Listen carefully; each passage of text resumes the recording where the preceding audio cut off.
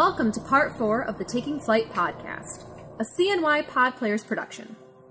Taking Flight is a 10-episode dramatic thriller fantasy about Brian Larson who, after an airline disaster, literally drops into a small Nebraska town where he struggles to uncover the mystery of his identity and his past. Taking Flight absorbs you in a world of colorful characters, paranormal phenomena, dangerous creatures, and suspense. Previously on Taking Flight, Ellie takes Brian with her to investigate a bizarre cattle mutilation at a local ranch. On the way back to town, they are nearly run off the road by a mysterious couple in the white van. After Brian confesses to Ellie about his unexplained survival of the airplane disaster and his confused memory about his life in Chicago, she takes him to visit the local witch-like psychic, Philomena, who lives with her companion Raven in the woods. And now, Part 4.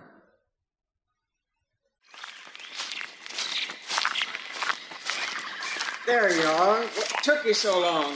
Roger's been waiting for you. Roger, that Raven is smarter than most teenagers around here, in a really creepy way. I hope Brian doesn't get too freaked out by this place. It can be quite unnerving under the best of circumstances. Who's Roger? Philomena's pet, or companion. Hopefully Phil will be able to glean some truth about this guy. Brian may be able to bullshit me, if he is bullshitting me, but Phil will see right through him. I really need to find out what his real story is. She's as white as a ghost. Oh, She has albinism. How old is she, do you know? Close to 90, I think. I've never dared to ask. Her eyes. I thought albinos had pink eyes. She very well may have. She's had cataracts for as long as I can remember. I think she's nearly... Blind. That's right. Crazy old blind woman. But I see well enough. Come on in, I'll feed you some lunch. You must be hungry after your ordeal.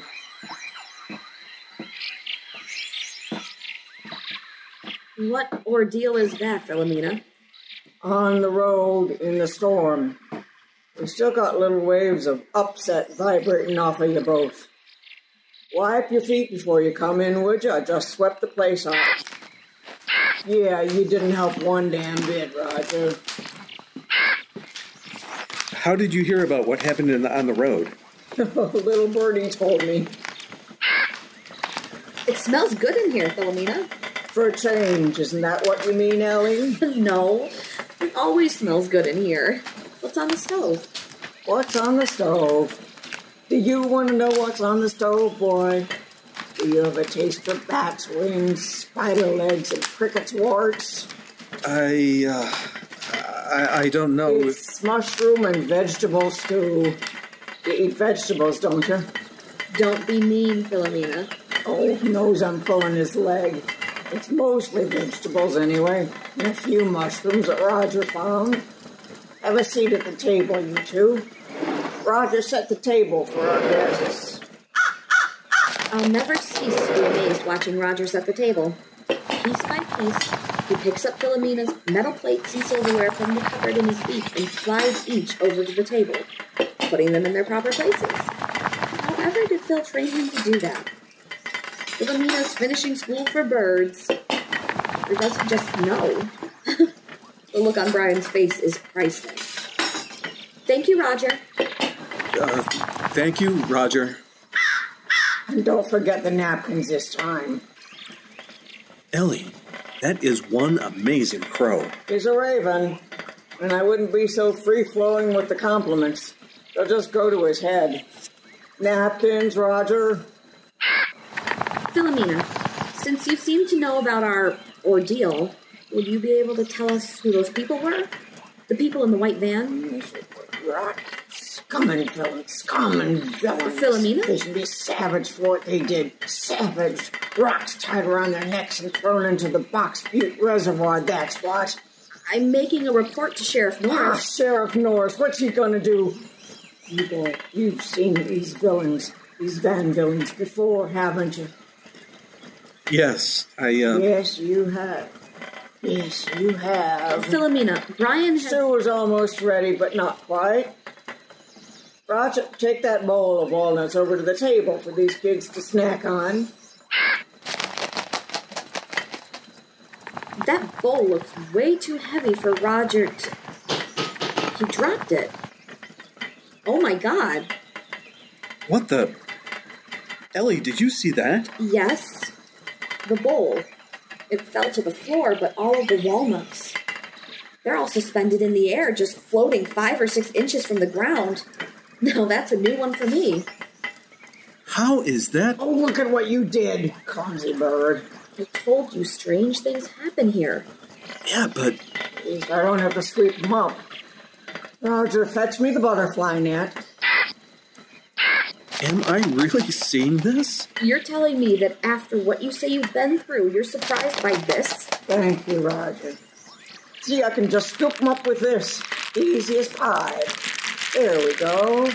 And back in the bowl. Here you go, kids. Snack on these. Stew's almost done. You crack them open with this hammer. Brian must be totally convinced that he's lost his mind. If what he's told me about what happened to him is true, or he believes it to be true, he must think the world has turned inside out. And look at him. You don't have to be Phil to see that he wants to get out of here. He's looking at his watch, but I don't want to leave if Phil can tell us something. If nothing else, Brian is one hell of a story. Ellie, my watch stopped. Yeah. It wasn't expensive, but it is brand new. That happens here. Look, mine stopped too. They'll start again once we leave. You got an appointment or something? What's the rush? Here, stew's ready. Fill your bellies before you go. Sorry, all I got to drink is tea or water, unless I have some rum. Roger, we got any rum left? No rum. Tea sounds good, Philomena. For me as well. Oh, tea for two and two for tea. It's my own blend. Oh, what's in it? It's not polite to ask. Sorry. Good things, I'm sure. To sure, all good things. The stew is delicious. Seriously delicious. But I won't ask what's in it. Why? Don't you want to know what you're eating? Stop giving Brian a hard time. No, it's okay. I'm not easily offended, Phil. I mean, Philomena. All right, let's get down to it. Go ahead and ask me what you came here to ask me. Well, it seems Brian had an accident, Philomena. A very unusual accident. Unusual, yes. Accident, no. Well, I don't think it's been... Anyway, it seems it's affected his memory. You no need to tell me any more. Give me your hand, boy. Yeah. Yes, you could do with some hand lotion to begin with. I want to... What I know is you want to forget. Isn't that right? The life you had before, it was painful to you, so you feel like it's better to forget. But my wife... Perhaps it is better to forget. Flight. Take flight. Are you seeing the accident? Oh, yes. The accident. The explosion. Enough! Enough. I can't see anymore. Finish your stew. I have some herbs to package. Are you okay, Philomena? Herbs to get ready. I have to make a living, don't I? Even crazy old blind witches in the woods have to make a living.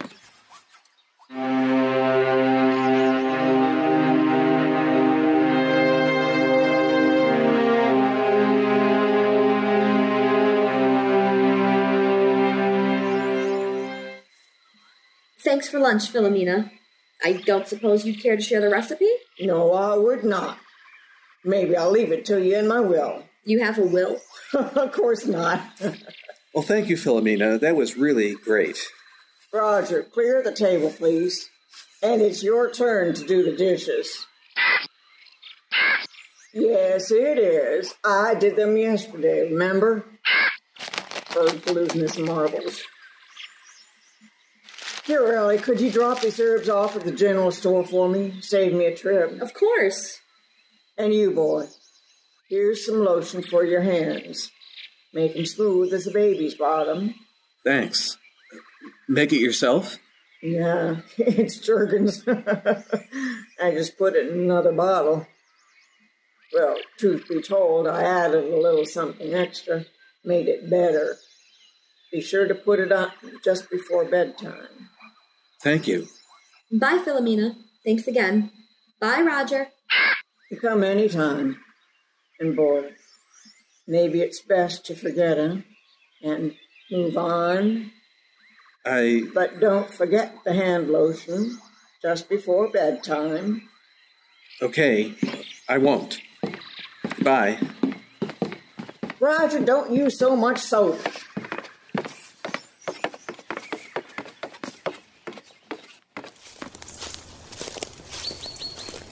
I'm sorry she wasn't more helpful. I don't know if she was or not. You were right. My watch is working again. Told you. And the weird thing is, you don't have to reset it. It's showing the right time. How is that possible? We were there for at least an hour. I don't know. It's like time stops there. You say that as if it's a normal thing. Somehow it is for this place. Well, is it her? I mean, not to belabor the witch theme too much, but does she have some kind of power over the place? I don't think it's her. I think it's the area itself. What do you mean? I have a thing for the paranormal. Yeah, Sheriff Norris mentioned that this morning. Ever since I was a kid, I've always had a keen interest in the unusual, the unexplained. I don't blanketly believe in every weird thing that comes along, but I have done a lot of reading on the subject, and I just think it's fascinating. So maybe you do believe my story. This whole area, a good part of Sheridan County and adjacent counties, is considered a paranormal hotspot. What does that mean? Weird, unexplainable things happen here. They have for centuries. You can look it up. It's been written up in books and on dozens of paranormal websites, let alone the articles archived at the Courier. There are a lot of hotspots around the country. The Superstition Mountains in Arizona, Sedona, Skinwalker Ranch in Utah, the Bridgewater Triangle in Massachusetts, the Devil's Backbone in Texas. What?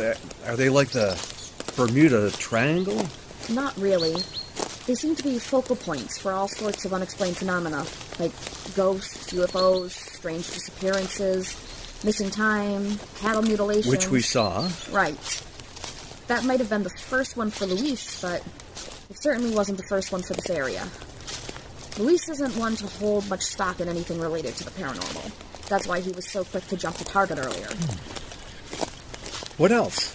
Unexplained floating balls of light, psychic phenomena, weird creatures. Like the one in your office basement? Well, I don't know. I'm still skeptical about that one. Actually, I've been meaning to ask you about that. What? When we were down there, Hank and I were suggesting maybe it was a raccoon or a bat, and you kept insisting it wasn't, even though you didn't see it, like you knew it was something else. I did? You did. You don't remember? You were pretty emphatic. No. I have no memory of that. Ellie, could this place being a paranormal hotspot, could that explain how I survived the fall from the plane? I don't know. I mean, if gravity was affected, like it was at Philomena's. I really don't know. Maybe. Well, that would explain it, wouldn't it? I guess it's possible. But? I said I don't know, Brian. Even if it did, it still wouldn't explain you. What do you mean? I mean you. You say you don't remember things. You seem totally uninterested or worried about your wife, your job, your life. I don't know what to make of that. You still don't believe me, do you? I don't know what to believe, Brian. It's too fantastic. Even for this place. I see.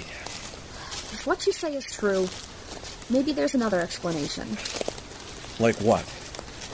I don't know. We need to figure it out. I'll try to help you.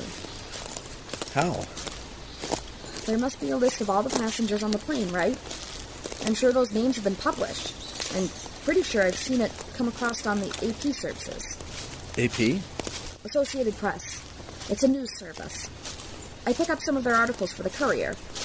Let's go back to my office and check it out. See if the name Brian Larson is listed. Then we'll at least have proof of that.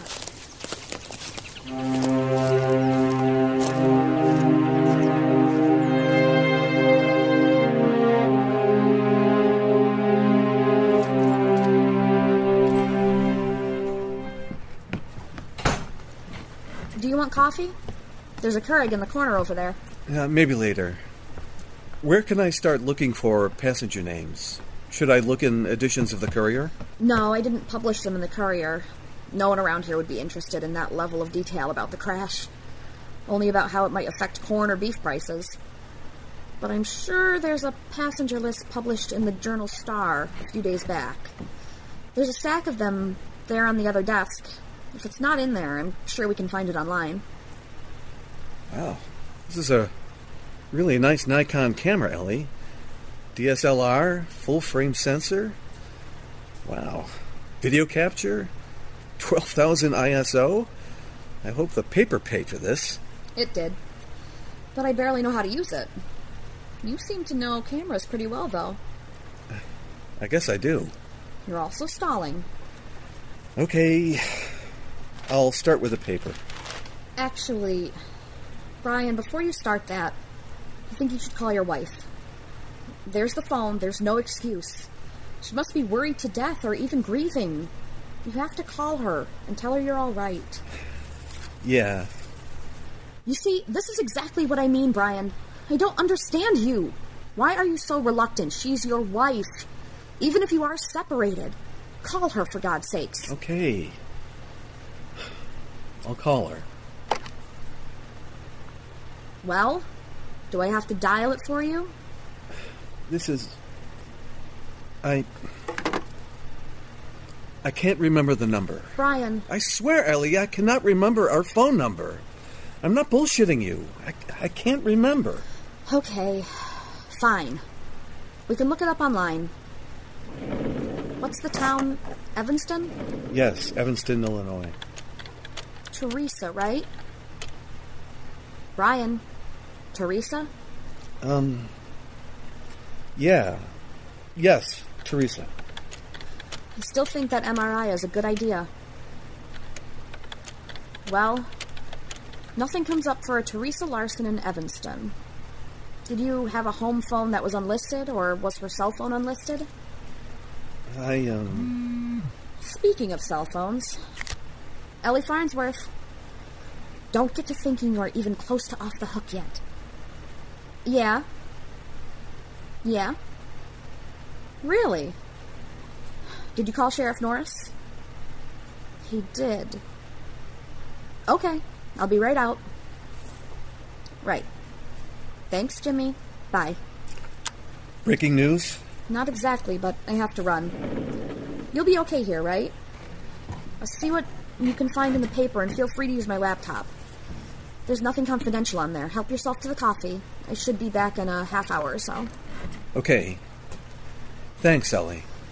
And give some serious thought to seeing a doctor. There's a clinic in Rushville.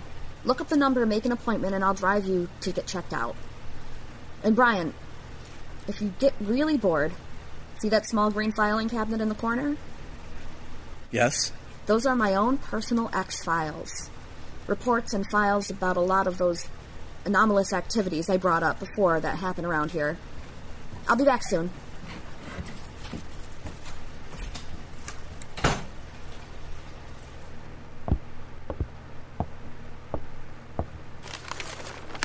Okay, here's a stack of the Journal Star. July 11, July 10. I would think it would be in one of these. Here it is.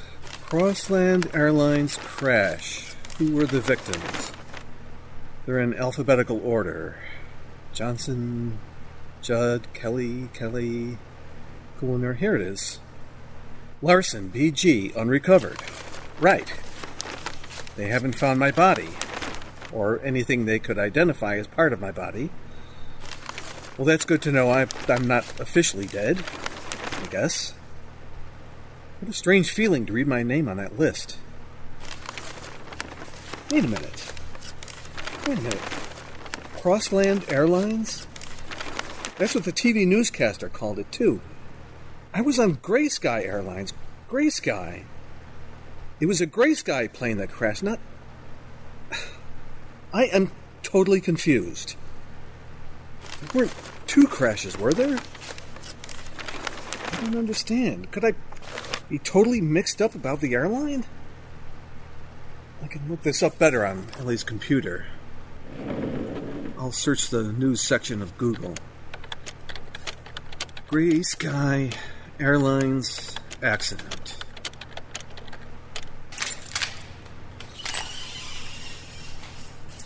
Ellie? Mr. Larson, right? May I ask what the hell you're doing? Well, I was, Where's Ellie? Oh, she had to go out. Got a phone call and went out. Does she know you're here? Yes, Sheriff, she does. She say you could use that computer? Yes. I just wanted to look something up. Stay right there, Mr. Larson. Just stay put for a moment.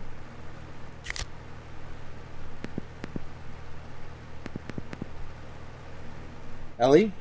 Bill, I'm at your office. I found this Larson fella in here using your laptop. You know anything about that? You did? Okay, just making sure. How are things going out there? My deputy getting all the info?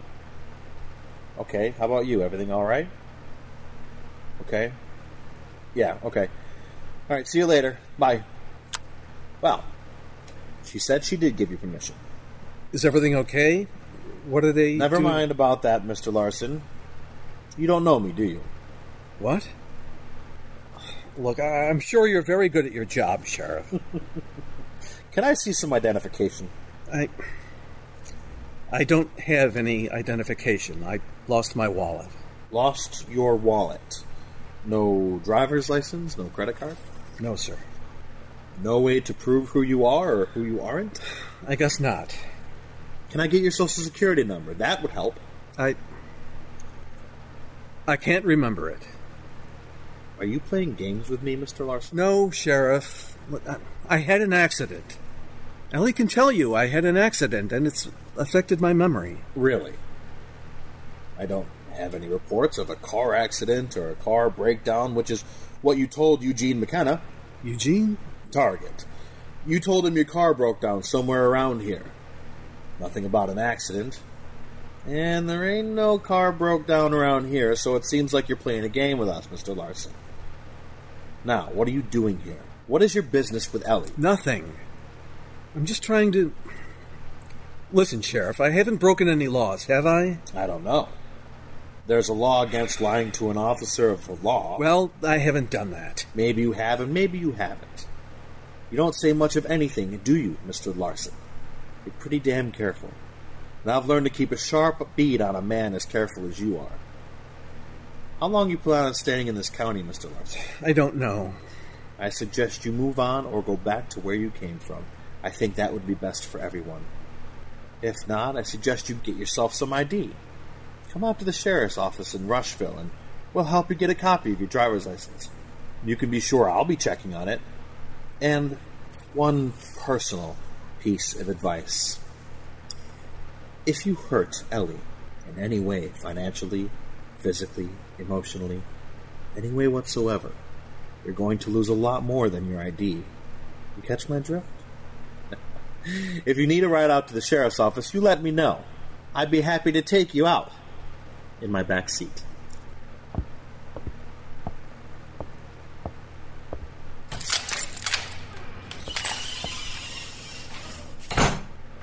Nice seeing you too, Sheriff. Great. Now I'm logged out of Ellie's computer. Maybe I should get out of this place.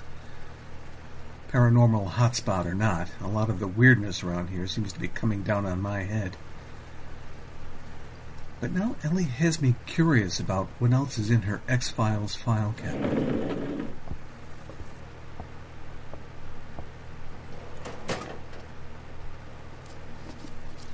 All nicely categorized.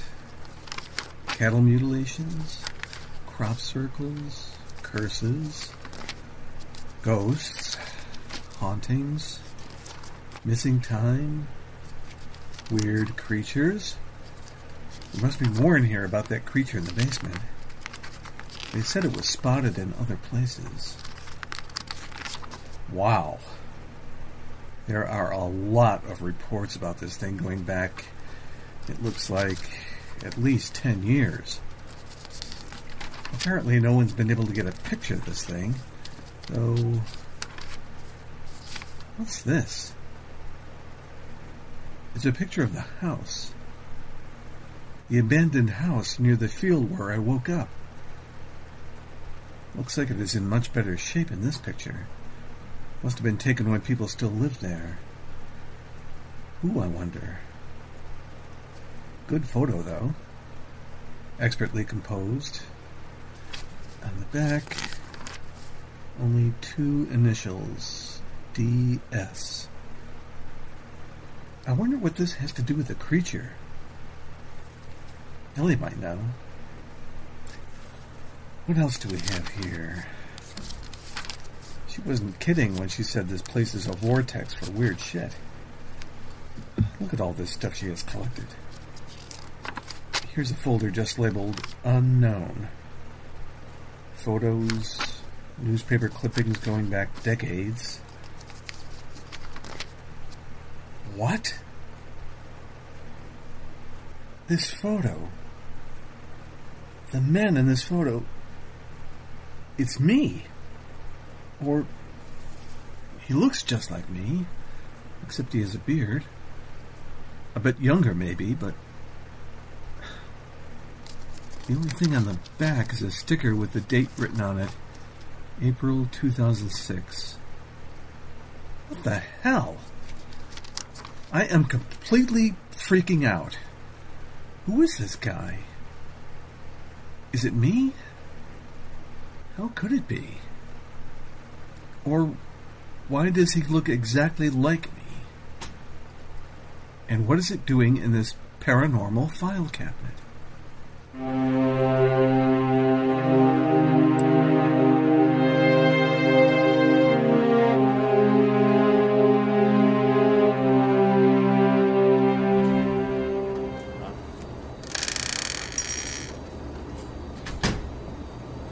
Hi, Louise. Well, look who finally showed up to pay his bill. Yeah. I wouldn't want you and Hank coming after me with that shotgun. Wise decision. That'll be $85, American money. Interest rates are high in Nevada. Wow. I don't know if I can afford to eat here. You can't afford not to. What can I get you, Mr. Larson? Please, Brian. Let's see. How about, BLT? Extra mayonnaise. And a nice tea. You got it. BLT, extra mayo. Yep. So I hear you and Ellie paid a visit to old Phil this morning. We did. How did you hear? What they say about small towns is true. Everybody knows everybody else's business. It's quite a place she has out there. I love that old lady. I go out there once a month for a reading. Last time she told me that a tall, handsome stranger was going to come into my life. So naturally, when you sauntered in yesterday, I figured, hallelujah, the day has arrived. Is that right? Hey, Louise, I wanted to ask you about yesterday. Sorry, I didn't save your breakfast. Although Hank might be recycling the bacon for your BLT. When I came in, you asked me if I wanted the usual. As if you knew me. As if I'd been in here many times before. Yeah, about that. My mistake. I thought you looked like someone who used to come in here all the time. But that was a long time ago. Years. I'm pretty good with remembering faces. Or at least I used to be. Do you remember his name, this other guy? No. Like I said, it's been quite a few years, and I'm better with faces than names. Do you remember if he had a beard? As a matter of fact, he did have a little bit of a beard. Is he a relative of yours? A brother, maybe? Because there is a strong resemblance, it seems to me. No. I was just curious. Ha! You are a curious one, aren't you? Here's some sugar for your tea. It's unsweetened. Thanks. So what did Phil have to say? Oh, I wanted to see if she could help with a problem, personal problem. Yeah, well, she's the one to ask. So, in the short time you've been here, you and Ellie seem to be spending a lot of time together. BLT's up. Not really. Well, I guess we have, but not like that. I mean, there's nothing to it. She's trying to help me, too. Sheriff Norris seems eager to help. Yeah. In a completely different way. Don't let him rile you. He's just watching out for Ellie. Yeah, I got that. The way I hear it, they were an item when they both lived in Lincoln. Louise, mind your own business. It is my business. I don't get paid enough to just serve BLTs. Where is Ellie anyways? I saw her flying out of town about 2 hours ago. Yeah, I don't know. She went chasing after a story, I think. She said she'd only be gone half an hour or so, but she never came back. Huh.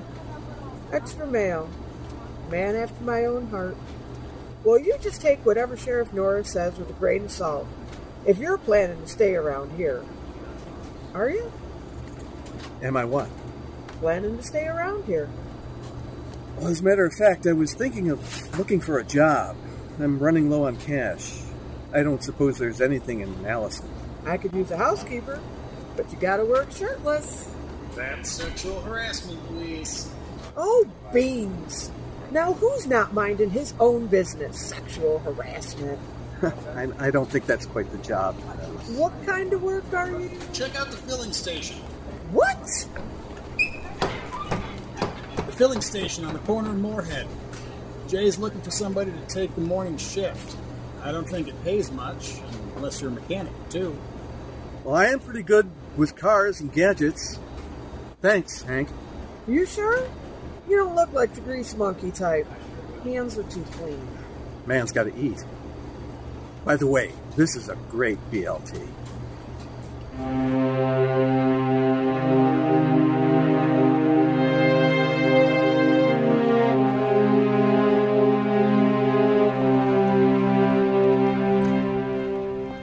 I wonder what happened to Ellie.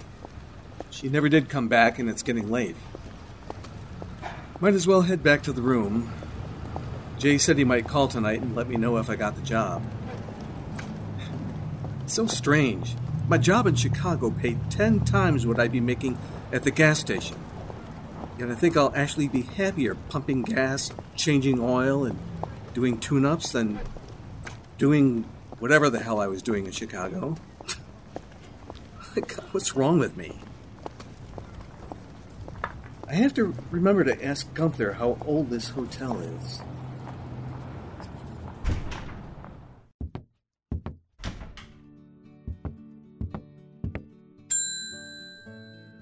Gunther? Gunther? She must be out.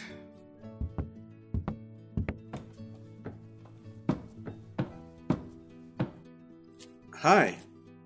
Hello. You must be Betty. I just changed your linens. Put in fresh towels. Oh, thank you. So, you're related to Gunther. Gunther is your... I'm Gunther's niece. I help out. Right. Good night, Mr. Larson. Good night. Oh, Betty? Yes? Last night I heard noises. Quite a bit of noise, actually. From the room above mine. Gunther asked me to look. And? There's no one up there now. Oh. But there might have been someone up there last night? I don't know. Well, it's not important. Good night. It might have been Mr. Abernathy. Mr. Abernathy? He stays here sometimes. He stays in different rooms, comes and goes. Different room every time he stays. Oh. Gunther's okay with it. It must have been him then. It might have been Mr. Abernathy. Okay. Is he the one who knocks on the doors in the middle of the night? No, not him. Good night.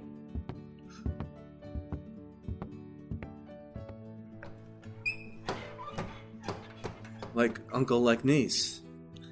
Or is it like aunt, like niece? Whatever.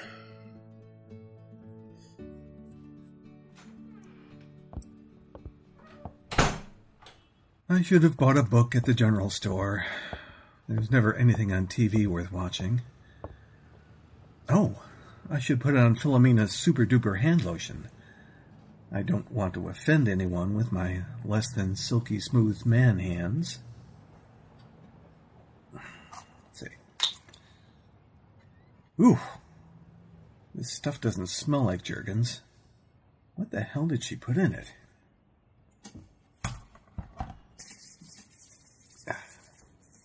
Feels good, though.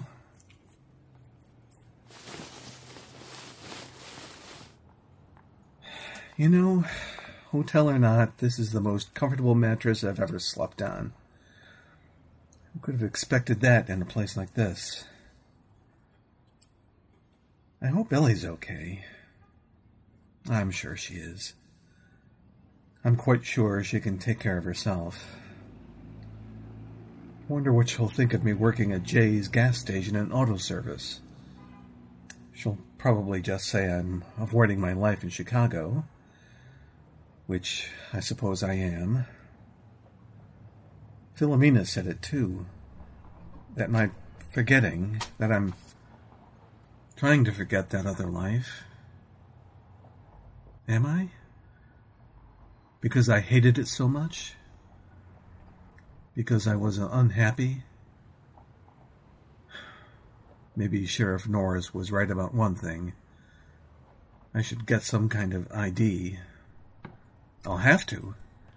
If I'm going to be getting a paycheck, I'm going to have to pay taxes and all the rest of it. I'll need my Social Security number at least. Then maybe Norris will get off my back. Doubt it. And I should try to call... oh my God. What's her name? I can't remember my wife's name. Holy shit. How can I not know it? Of course I know it. It's... I know it starts with a T... or a V, or... I'm losing my mind. Losing my mind. Losing.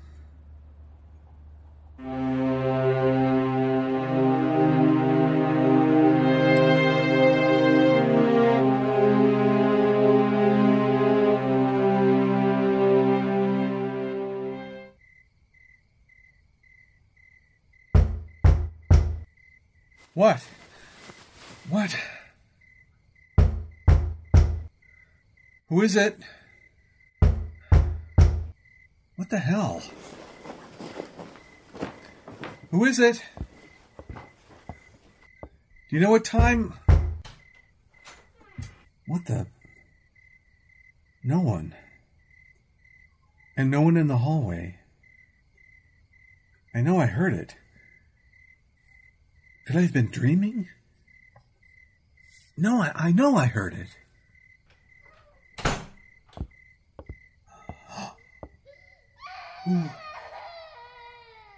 Who are you? Wake up, Brian. I'm dreaming. I must be dreaming. A woman and a child. They're just standing there by the window. But I can see right through them. And we're not on the ground floor.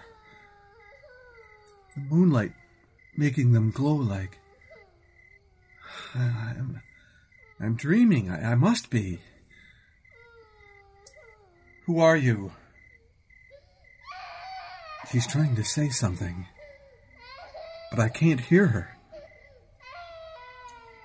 What do you want?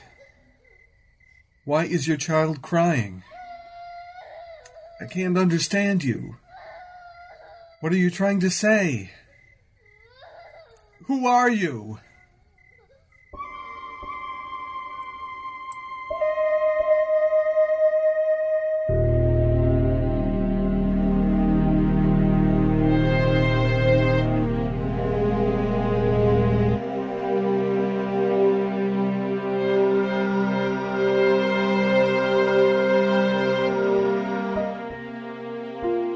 Taking Flight is a production of CNYPodPlayers, created by Stephen Wagner and Sarah Krill, written, directed, and edited by Stephen Wagner, and featuring the voice talents of Josh Beckinsale, Paul Bollert, Carrie Bostick, Kara Buttermore, Sarah Krill, Jim Drake, Lonnie Etter Jr., Adam Kaiser, Jessica Kaiser, Bob Kaplan, William Lamphere, Melissa Liacono, Deborah Martin, Hannah Myers, Taylor Mills, Kathy Mosier, Danielle Priori, Jim Revenaugh, Raina Schneider, Paul Stern, and Stephen Wagner. Music by Janelle Crouch.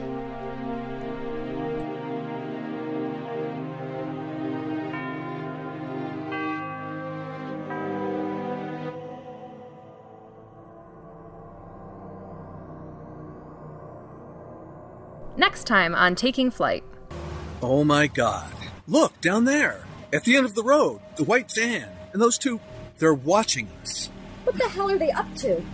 Well, two can play at this game. Hop in. But I have to... Get in! I didn't see any white van. They were right in front of us. And just vanished into thin air? All I can honestly tell you, Ellie, is that I feel like I need to stay here. That the answers to whatever has happened to me are here.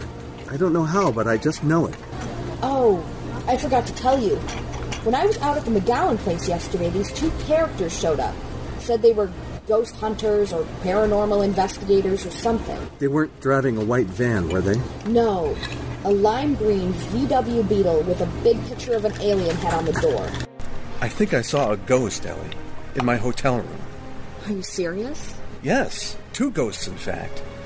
A woman and a child.